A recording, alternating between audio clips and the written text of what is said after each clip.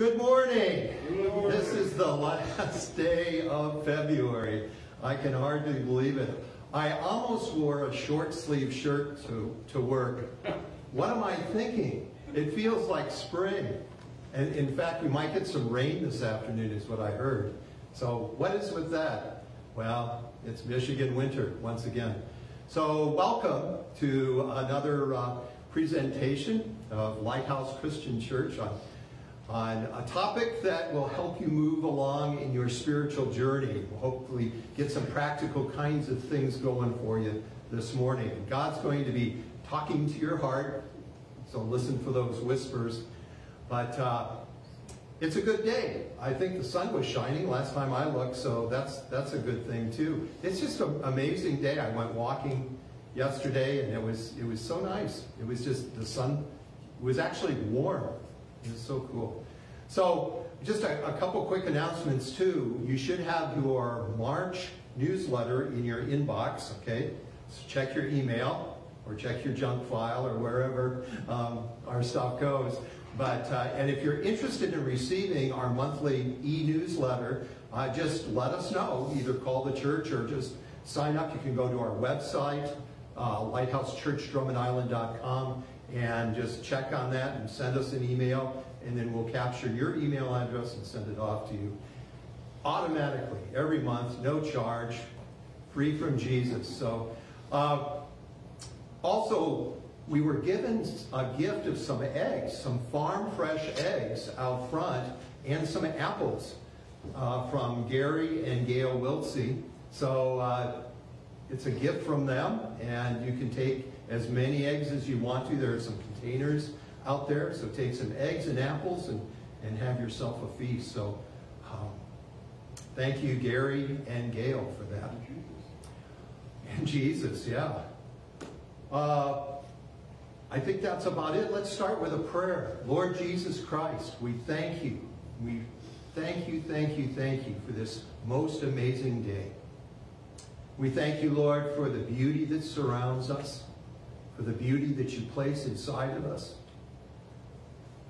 Awaken us, Lord. Open our eyes to that amazing presence that you are all around us through our family and friends, on this island, through the trees, in the warm sunshine that hits us, even in the flakes of snow. Help us to have our eyes open, Lord, to your beauty all around us. Help us to take steps to walk into that reality that you have prepared for us beforehand. Help us, Lord, to learn in this journey the ways in which we can come closer to you. And we thank you and we praise you in Jesus' powerful name. Amen. Amen. Well, to start off this morning, we're going to sing a song, and it's all about getting closer to God. And as we get closer to God, we draw closer to that wonderful reality that Jesus has prepared for us, that joy, that abundance, and that peace. And you can stand if you want to. You can sit if you want to. You can march around. I'm going to grab a flag because this song is worthy of a flag. Take a look closer.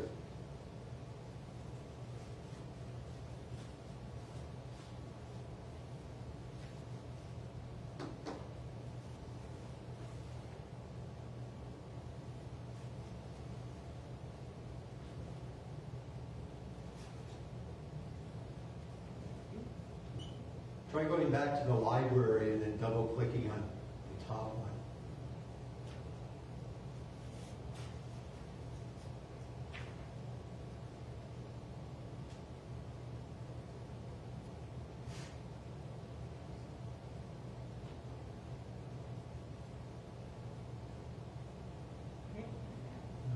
Okay.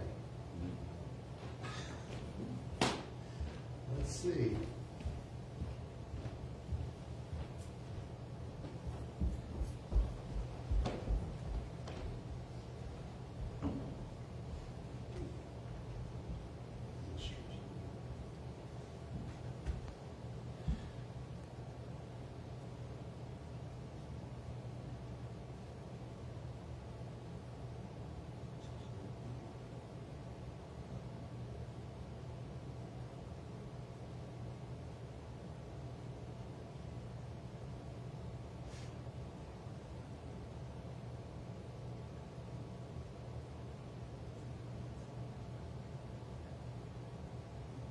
That's awfully stubborn.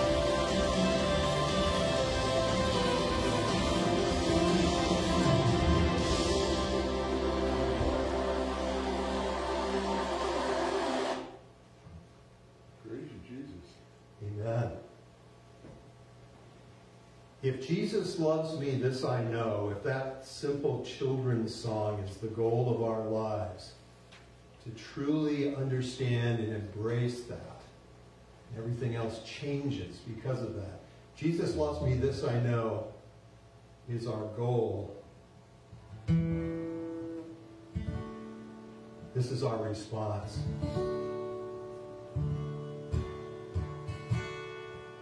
There is a name I love to hear, I love to sing its word. It sounds like music in my ear, the sweetest name on earth.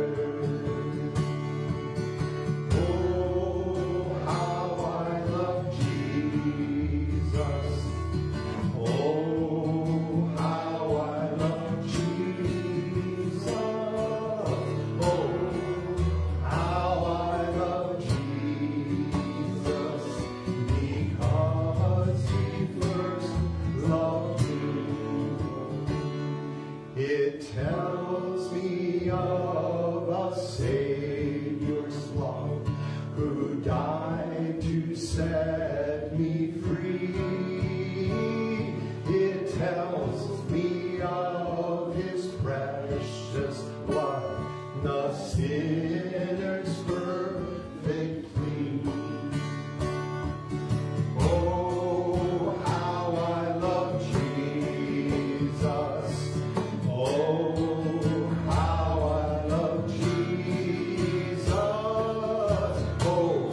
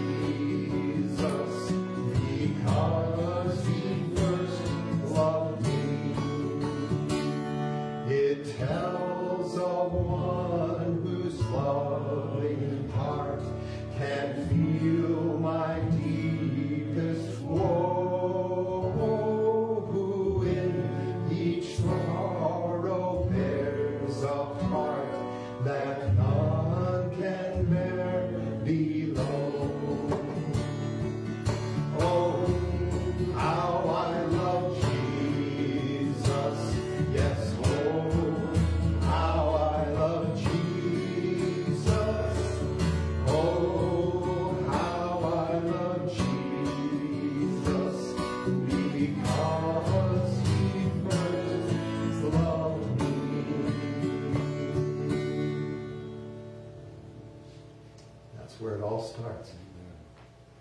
Because he loves us 24 hours a day, 7 days a week. On good days and bad days, on happy days and sad days, he loves us all the time.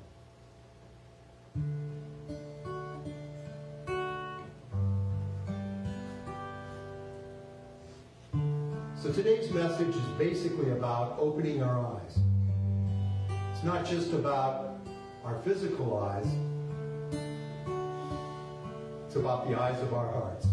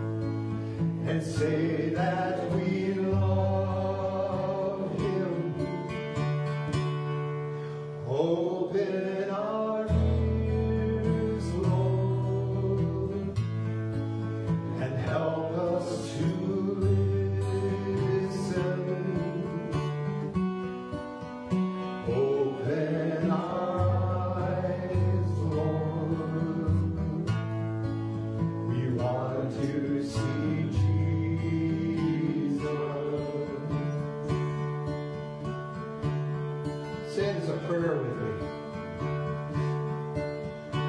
Open eyes, Lord. We want to see Jesus. To reach out and touch Him. And say that we love Him. Open our ears, Lord, and help us to listen. Open our eyes, Lord. We want to see Jesus.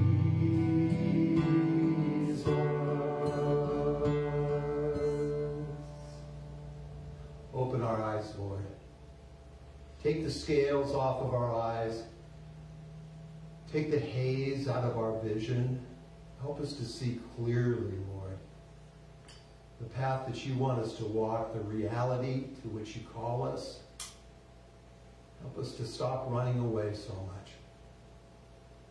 Open our eyes, Lord, in some new ways. Surprise us with the reality of your love alone. In Jesus' name, amen.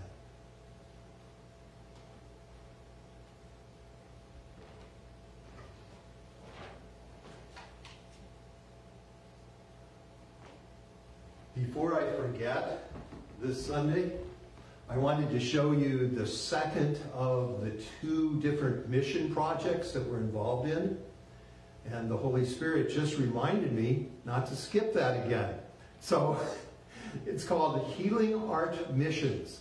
And it's a mission that we supported in Haiti under the guidance and direction of Tracy Lang, Judy Lang's daughter. She's a doctor there who's been there for years and years and years.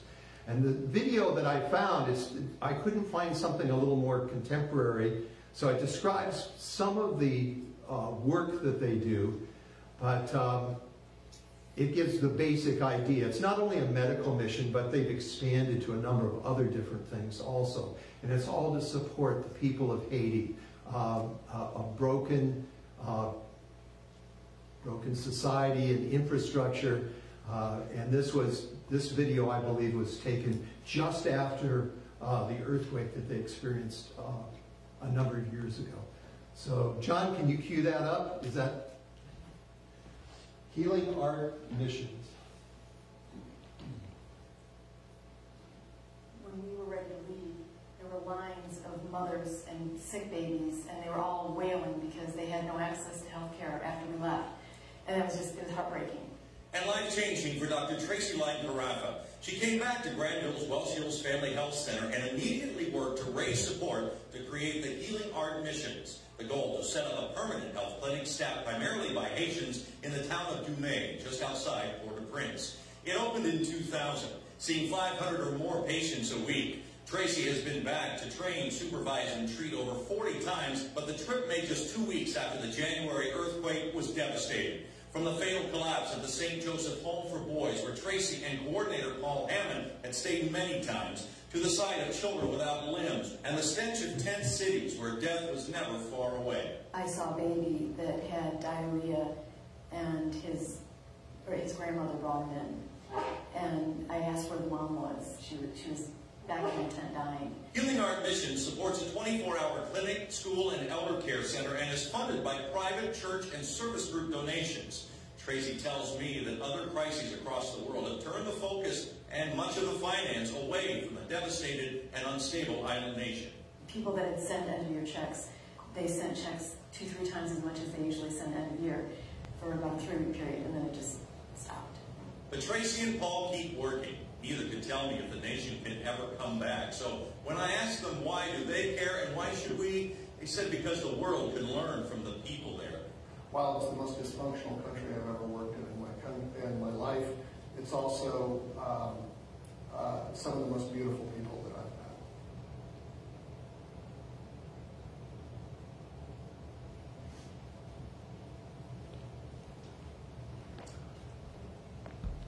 So please, keep collecting your change in your world change containers or piggy banks or whatever you're using, Tupperware, for our collection coming up at the end of March. Starting tomorrow, we'll be collecting the last Sunday in March, which is also the 28th. Happens to be 1 month from today. So we'll be collecting for Healing Art Missions and also for the Water Project, which establishes wells all around the world. Pure drinking water, which is the world's #1 problem, #1 challenge.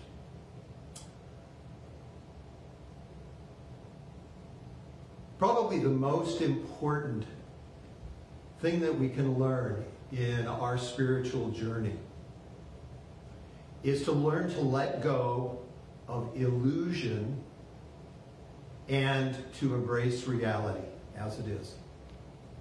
The most important thing, I think, that we can do in our spiritual journey is to let go, to release illusions in our lives and to embrace reality. And it's hard to do that because oftentimes when we say the word reality, we think of harsh reality. We think of things that come at us and things we have to brace ourselves for. But the reality that Jesus talks about is a whole different reality. The way that he defines it as the kingdom of God. And it's a place filled with abundance. It's a place filled with joy. It's a place filled with surprise and goodness. It's a place filled with life. And that's the reality that Jesus presents to us. But we continue to persist. We persist in holding on to our own version of reality, which is an illusion. Many parts of it, at least, are illusions. So letting go of that illusion is so, so important. We're going to talk about that today. And I'm going to start off with a spiritual classic that probably illustrates this better than anything. Here's a clip from it. Take a look.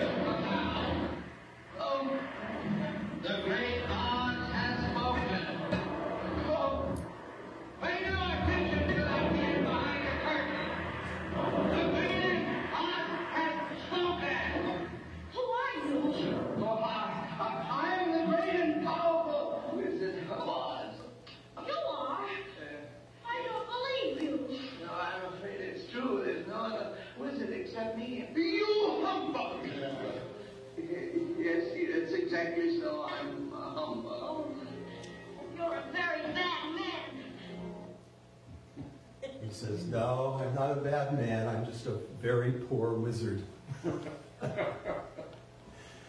Yeah, The Wizard of Oz. It's about following illusion.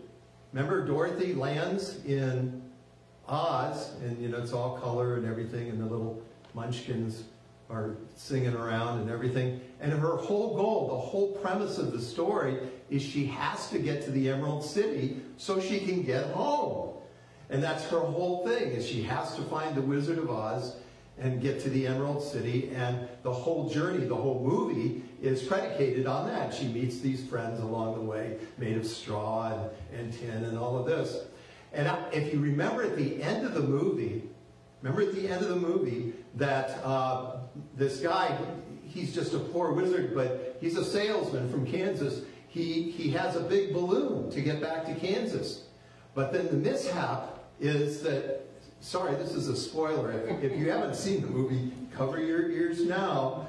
But he's got this balloon to get back to Kansas, and he gets inside, and just as he's beckoning to Dorothy, somehow the ropes get loose, remember? And he starts floating away, and she goes, no, wait, stop. And he starts floating away, going, I'm sorry, Dorothy, I'm sorry, as he goes into the distance. And all hope is lost. Until Glenda, the good witch, all dressed in white, comes floating down, and she says to Dorothy, and this is really important, okay? She says to Dorothy, she says, you've always had the ability to get home. You've always had the ability to get home. And Dorothy goes, how? And she says, look at your slippers. And you know the rest of the story. She clicks them together. There's no place like home. You've always had the ability to get home. And that's what we're going to talk about today. Because home represents that place in Christ where we are truly ourselves, where we find that source of joy, that source of peace, that source of purpose in our lives. That's home. And you always have the ability to get there. But it will take some effort on your part, because it means letting go of all the stuff that we're holding on to, the stuff that we think is home, the stuff that we think is reality. Even your best estimate of what good life is all about absolutely pales in comparison to what God has for you. No, I'm not talking about heaven. I mean, heaven's a whole different thing. But even life here on earth, that God wants us to live in a fullness of life, in the here and now, in the practical, everyday stuff, in our work life, family life, relaxing life, every aspect of who we are. God wants us to live that abundant life. But it means switching our perspective. It means releasing some stuff that we're holding on to. Illusions about what we think we have to do to be happy. And then that's when the magic takes place. Well, besides The Wizard of Oz, there's another story that really shows this whole illusion, letting go of illusions, and grasping reality in a powerful way. And that comes out of the end of Gospel of Luke. And if you'll turn with me in your Bibles to Luke chapter 24. Luke chapter 24, it's the day of Christ's resurrection. It's Sunday morning, it's Easter morning, and everybody should be happy and jumping around, and what a great celebration, but it's anything but that. Let's take a look. Luke chapter 24, right at the end of the Gospel. We're going to start at verse 13, the road to Emmaus. Luke chapter 24, verses 13 through 31. I'm going to read this. Follow along with me. Listen to this story. It's an amazing story. Only Luke has it. Mark refers to it briefly in Mark chapter 16, but Luke's got the story. It is so cool. Behold, on that very day, two of them were going to a village named Emmaus, which was about 7 miles from Jerusalem. And they were talking with each other about all these things which had taken place. While they were talking and discussing, Jesus himself approached and began traveling with them. But their eyes were kept from recognizing him. And he said to them, "What are these words that you are bouncing off each other as you are walking?" And they came to a stop, looking sad. And one of them, named Cleopas, answered and said to him, "Are you possibly the only one living near Jerusalem who does not know about the things that happened here in these days?" And Jesus said, "What sort of things?" And they said to him, "Well, those about Jesus the Nazarene, who proved to be a prophet, mighty in deed and word in the sight of God and all the people, and how the chief priests and our rulers handed him over to be sentenced to death and crucified him. But we were hoping that it was he who was going to redeem Israel. Indeed, besides all this, it's now the 3rd day since these things happened. Also, some of the women among us left us bewildered. When they were at the tomb early in the morning, they didn't find his body. They came saying that they had also seen a vision of angels who said that he was alive. And so some of those who were with us went to the tomb and found it just exactly as the woman had said. But we didn't see him. Then he said to them, "O unmindful ones and slow of heart, to believe all that the prophets have spoken. Was it not necessary for the Christ to suffer these things and to come into his glory?" Then, beginning with Moses and all the prophets, he explained to them the things written about himself in all the scriptures. And they approached the village where they were going, and he gave the impression that he was going further. And so they strongly urged him, saying, "Stay with us, for it's getting toward evening, and the day is now nearly over." So he went in to stay with them. And it came about, when he reclined at table with them, that he took the bread and blessed it and broke it and began giving it to them. And then their eyes were opened and they recognized him, and he was hidden from their sight. And they said to one another, "Were not our hearts burning within us when he was speaking to us on the road and when he was explaining the scriptures to us?" And they got up that very hour and returned to Jerusalem and found the 11 gathered together and those who were with them, saying, "The Lord has really risen and has appeared to Simon." And they began to relate all their experiences on the road and how he was recognized by them at the breaking of the bread. They went all the way from Emmaus back to Jerusalem. And it was night, and if you were smart, if you had half a brain, you never traveled at night. Because there were robbers and all sorts of wild animals and crazy stuff up on the road. Emmaus was like 7 miles. They went 7 miles in the evening all the way back because they were so excited they didn't even think about the dangers. They probably ran half the way. And when they got there, they explained all of this stuff. But what Luke doesn't mention, that Mark does, is that even in all their excitement and all of this, and even though they saw the empty tomb and the 11 were trying to figure out what was going on, because they didn't believe the women, right? Oh, not the women. And then even after they saw stuff, even after they saw the empty tomb, they were all kind of confused and everything. And Mark says, even these guys from Emmaus, they didn't believe them either. What a crazy way to start Easter, the very first Easter. All it is bewilderment and confusion and anxiety and what's going on, and our lives are out of control, and I'm afraid, and they lock the doors. That's how they end Easter evening. What a great day of rejoicing. But there are some things in this story that are really, really important to key in on, especially this whole idea of letting go of illusions and grasping or embracing reality, what's truly real in our lives. Because Jesus said in John chapter 8, he said, when you truly embrace what is real, you're set free. You're set free. And in a way, set free to go home. To that deep place, that place where you belong, that place where you can be yourself, that place where you discover new things. Home. And Jesus said, you're set free. Because the problem is that we tend to be addicted to our own version of reality. We tend to hang on to that.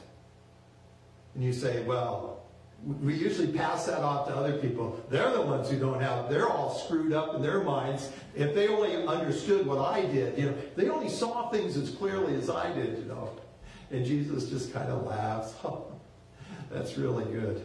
Because we're all living in some sort of illusion.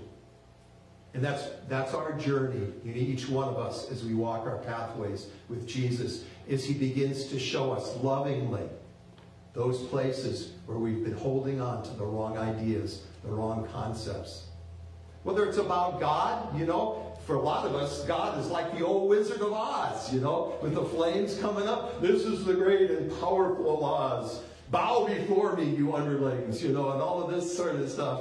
And in reality, it's just a man behind a curtain, you know, yelling into a microphone. And it takes a little tiny dog, you know, little Toto, who unveils reality, what is truly happening.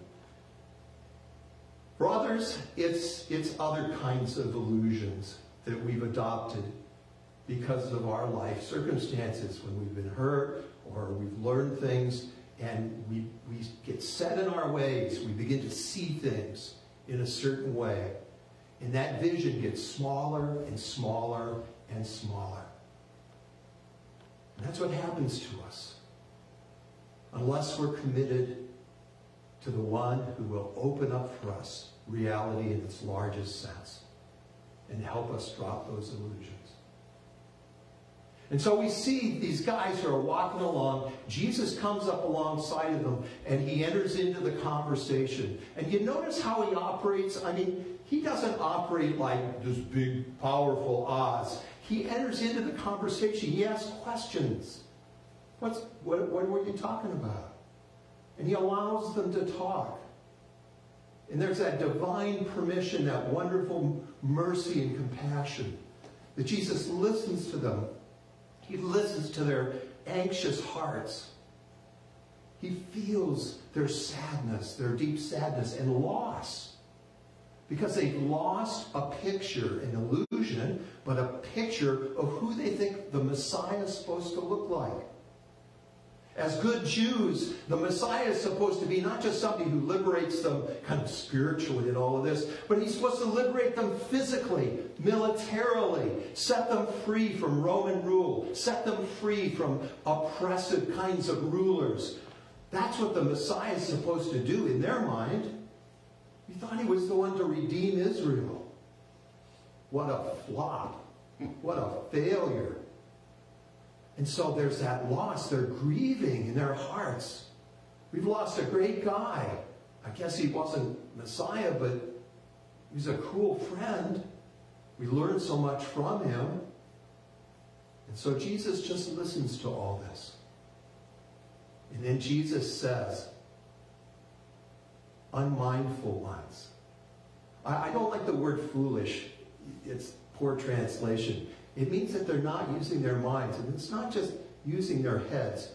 It's the fullness of their thinking process. They're not thinking stuff through. And slow of heart. Their hearts are slow. And with their minds and their hearts, they're unable to believe or trust. And here's the thing. That the Messiah had to suffer. Because the idea of a suffering God, just that ain't in our picture. He's all powerful. He's in control. He's like other gods, like other religious kinds of deities and things like that. He's powerful. He can stomp on the enemies and all of this. The cross didn't weigh in to what they had figured was supposed to happen. And Jesus says he had to suffer. He had to suffer in order to enter into his glory. Now, we've talked about the word glory. Pops up in the Bible a lot. Glory this, glory to God. You know, there's a glory of human beings. There's a glory of God. And the word glory means the expression of someone's true inner self, what they're made out of. It's an expression. Glory is an expression of what your core looks like, what your heart looks like, what makes you tick. Not what you think makes you tick or the masks that we put on. It's what really makes you tick. That's your glory. In all of your glory. And when you talk about the glory of God or the glory of Jesus or the glory of the Messiah, this is what makes God tick, is that he suffered for us. Not just once on the cross. But the cross was an indicator of something that God has been doing for all eternity. That when stuff gets broken, God doesn't just snap his fingers and say, boom, fix it. He's not the great cosmic fixer in that way. He takes that brokenness into himself and experiences it fully. This is important. And suffers. You say, well, God suffers, but God's all powerful. That's part of the deal. This is the picture that Jesus gives us. And it goes against a lot of our kind of religious thinking that God has to suffer. Why? Because we need to know what is the core of God's heart. What makes God tick? What is the very substance of God? The Bible calls it love, and that's what love looks like. You will go to any length necessary, even when it doesn't look good for you, even when life gets hard for you, you will go to any length necessary to make sure that those around you experience a good life. It's sharing the good life with others, even when it costs you dearly. That's what love looks like. That is the nature of God. And that's what explodes these guys' illusion of who God is. Now, we referred last week to deconstruction. Okay, that's one of the phases in spiritual growth. These guys are getting deconstructed in a major way. Their whole theology, their whole idea about God, about life, is being deconstructed, blown apart. But that's a necessary part of spiritual growth. But then they get reconstructed in some new ways.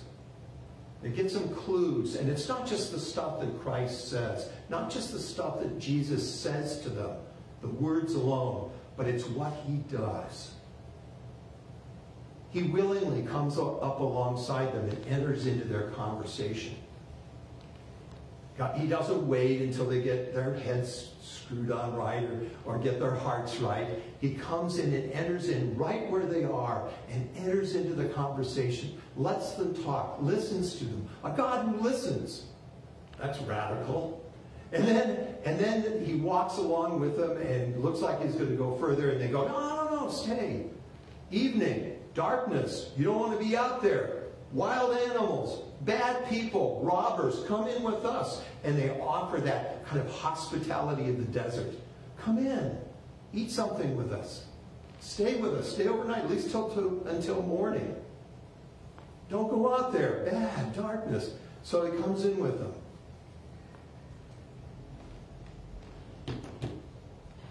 And he sits down. They don't have chairs, you remember, it's like these real low tables. Sits down with them. And all he does is he takes it, and there's usually a loaf of bread. It's not like Sunday morning service or something like this. It's not like, we're going to have communion here. No, Jesus simply sits down, and he blesses God, and he breaks the bread, and he shares it with them. Bing! They get it. It's him. It's him. And as soon as they recognize him, almost like you can almost see him wanting to reach out and give him a hug or touch him. He vanishes.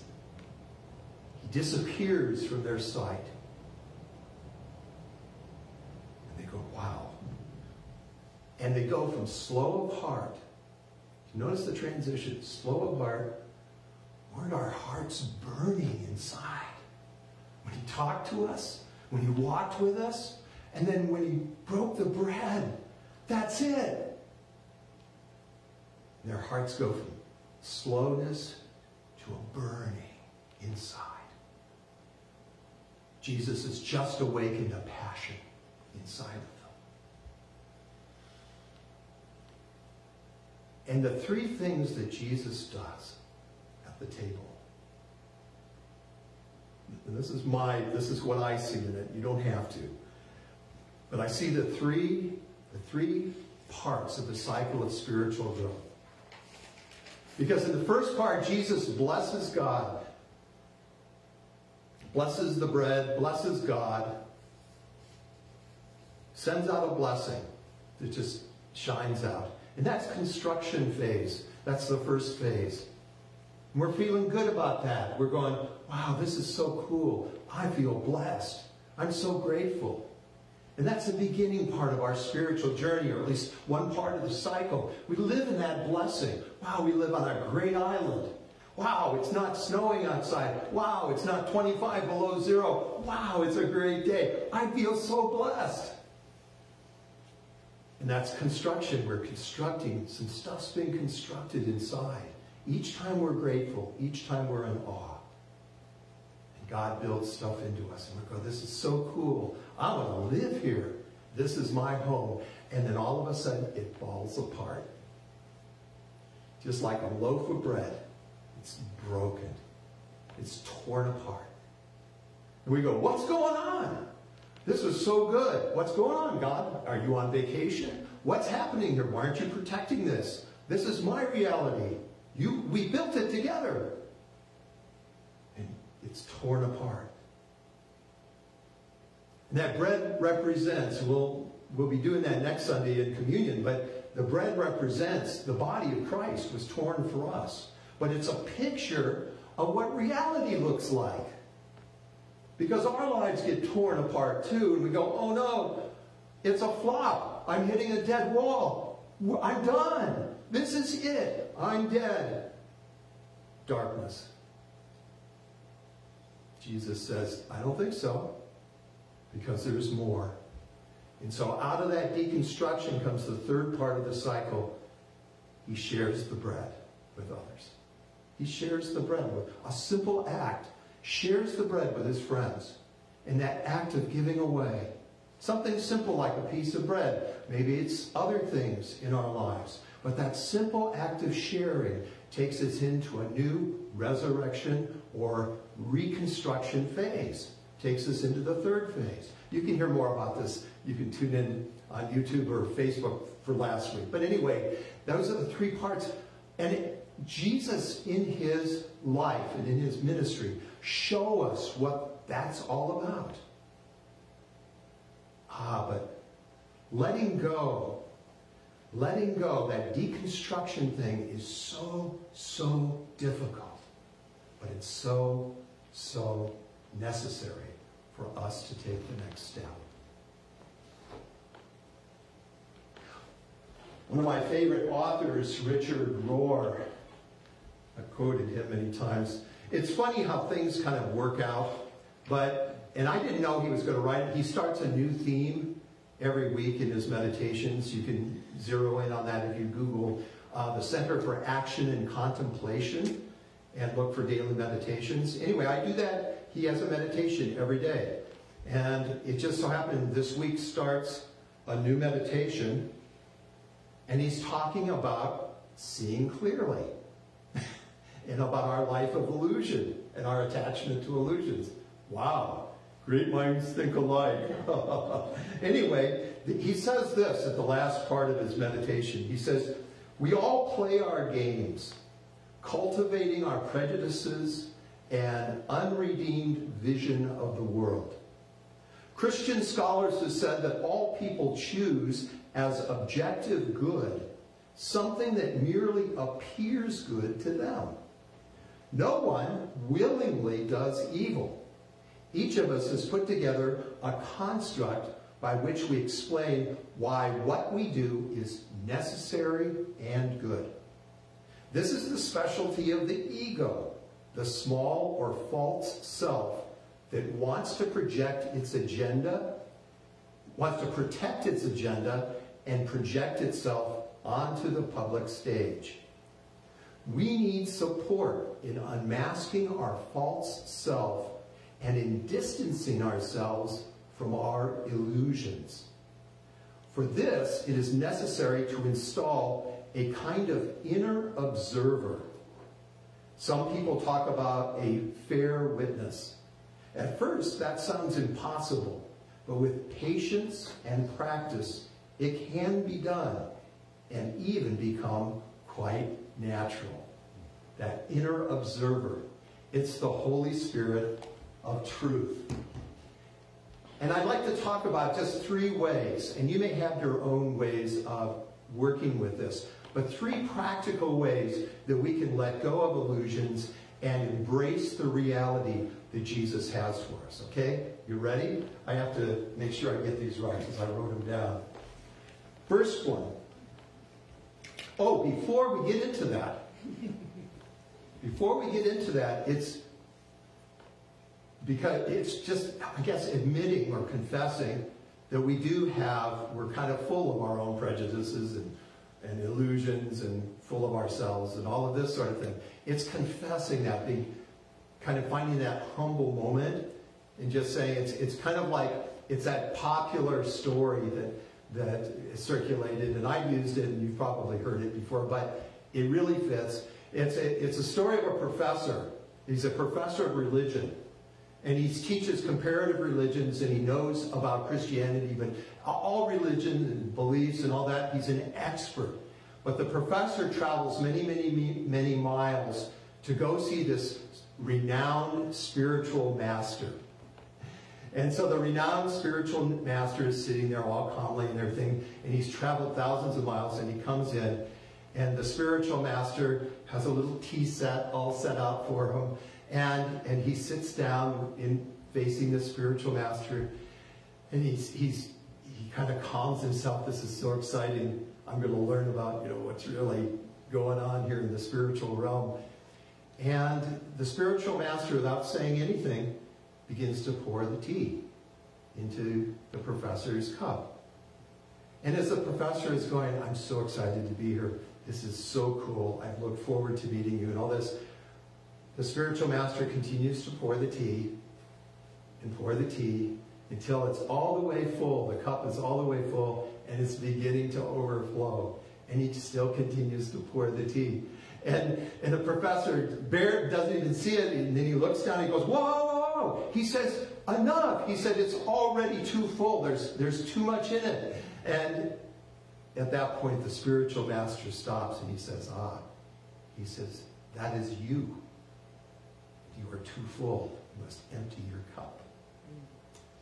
So before we get into these three things, before we jump into this stuff, take a deep breath. Empty your cup. God, help us. Help us to empty our cups.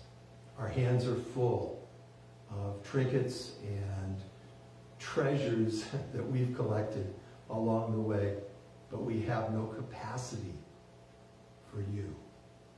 Empty our cups, Lord. Help us to learn what we need to learn. In Jesus' name. Okay. Amen. So now we jump into the first thing to do is invite the Holy Spirit of truth. And this is important. This is an invitation. God's with us all the time. He's ready to act. He's always never leaves us or forsakes us. But he waits for the invitation. So this is important. Sometimes it's good to even say it out loud. To say it so you can hear it with your ears. Invite the Holy Spirit of truth to deliver you from your illusions. Now, it's not like you're going to feel anything. Not like necessarily the sky's going to open up and angels are going to sing and all this stuff. But you've made the invitation. You've given the Spirit a place to stand. So all you say is, okay, God, you show me my illusions. You deliver me from this. This is where the whole Savior thing is. Okay, so that's all. That's all the step is. It takes like 2 seconds. But you got to mean it, okay? Empty your cup. Second step is watch for Jesus to appear in new ways. Watch for Jesus to appear in new ways. He's going to pop up in places. Once you say, okay, wipe the screen clean here, help my glasses to get unfogged and my vision to be clear, all of a sudden Jesus is going to pop up in some places you never expected. Cool. So that's what the second step is, just to watch, just to observe. You don't have to do anything until the third step. So once you've seen Jesus appear in new ways, and you'll know in your heart, you go, well, how do I know if it's the real Jesus? Is this like Alan Ludden? And to tell the truth or something? I'm the real Jesus. You'll know in your heart. You don't need Alan Ludden or Betty White to show you who the real Jesus is. You've got the Spirit in your heart. You'll know that you know that you know. There'll be that recognition. Don't get all worried about that. Watch for Jesus. And the third thing is to respond to this new vision by risking a new action. By risking a new action. To require a response. To do something that will honor this new sight. Oh, that's Jesus. Okay. Jesus in this person that I never expected would be Jesus to me. Or this little child, or this animal, or tree, or whatever it is. When God speaks to you, to honor that by doing something different. It doesn't have to be big. In fact, it's probably better if it's just small, bite-sized. But you can figure that out. But do something. Write somebody a letter. Smile at somebody where you weren't smiling. Do something different. Say a prayer. Help somebody. Share some bread with somebody. Share some eggs with somebody. Do something different that's out of the ordinary, that honors that new vision of Jesus. And it also honors the old vision that you've let go of. Because a lot of our stuff that we're called to let go of isn't bad stuff. I mean, it just doesn't work. It's not something we can carry with us into the future. It's just outlived its purpose, perhaps. It's not effective. It's not going to work. So to honor that letting go and to honor that embracing of reality as Jesus is showing you that reality, honor it with doing something different. Do something different in that day. It's a little bit like waking up. You know, you've been sleeping and maybe it's a little bit agitated, or you're running from somebody and your legs aren't working, and you try to get your car started and the car won't start, and whose car is this anyway? And, you know, crazy dream stuff where it's a little bit on the anxious side. You wake up and it's a beautiful morning, the sun is shining, and you take a deep breath. Oh, glad I'm home. Glad I'm back in my bed. It's a little bit like waking up. Awake, O sleeper, arise from slumber. Christ is calling your name. And I came across a song to close this morning. Came across a song by an ensemble from St. Dominic's Catholic Church in San Francisco, California. Go figure. And this is one of those Zoom ensembles that they put together a wonderful song. If you listen to the lyrics, it's an invitation from the Messiah himself to wake up to a whole new reality that God has for you. And he tailor-makes it to each and every one of us. Your deepest needs, your deepest wishes, your greatest dreams pale in comparison to what God has for you. That's coming home to him. No longer do you have to hold on to those illusions. It's coming home to him. Listen to the song.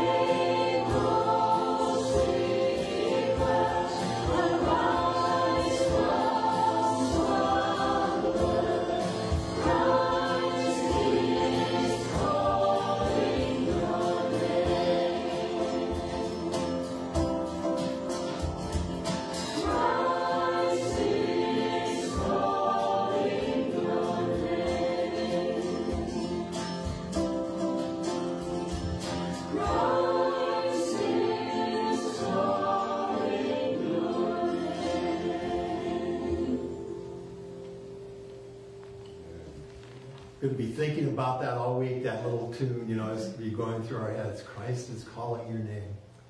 Well, we've come to the end of our broadcast.